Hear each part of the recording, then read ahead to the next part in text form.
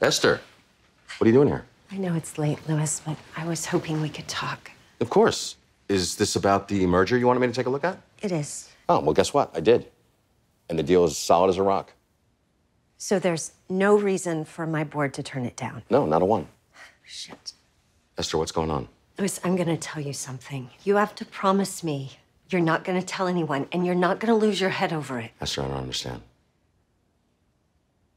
15 years ago, Paul Richmond assaulted me. What?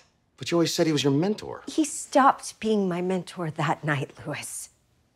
We were at a conference in Miami. He asked me to his room. The next thing I knew, his hands were all over me. And when I pushed him away and told him to stop, he got angry, said I'd been leading him on. He started forcing himself on me.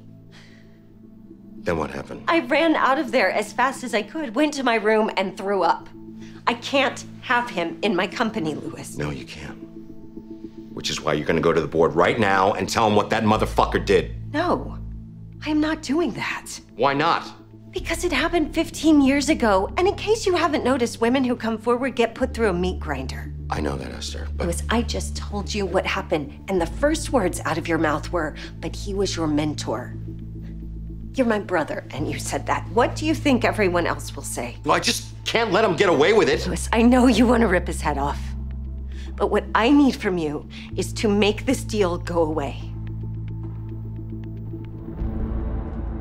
Whatever it is you're doing, I got something more important. In that case, I'm all yours. What do you need? A legitimate reason to stop a merger from happening.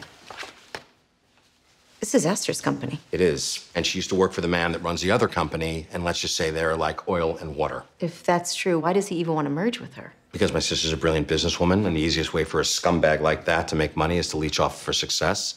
Now, do you want to help me solve this or not? Of course I do. Good, because the lawsuit will come up the works, but I don't see any grounds. What about other suitors? No, too late for that. Her board just got proposed to, and no one's walking in with a bigger diamond. Louis, when it comes to diamonds, bigger isn't always better. There's cut, there's color. And there's clarity, which means that 30% premium is compensating for something. Therefore, if we want to tank this deal, we just have to figure out what it is. Louis, what a pleasure to finally meet Esther's brother after all these years. I understand you have some questions regarding the merger. Not here to ask questions, Paul. I'm here to tell you this merger is not happening. Well, that's certainly news to me. Just like it was news to us that your supplier's on the brink of bankruptcy. You're looking for a lifeline, and that's what this is really about. What this is about is two companies that have synergy utilizing their respective resources. Well, you're gonna have to go after someone else's resources, because as of right now, ours are off limits. And I informed your board of the supplier situation, which makes me think you're not here on behalf of your client, you're here on behalf of your sister. You're damn right I am. Well, then, this is inappropriate. Excuse me? I assured the board I won't let her go.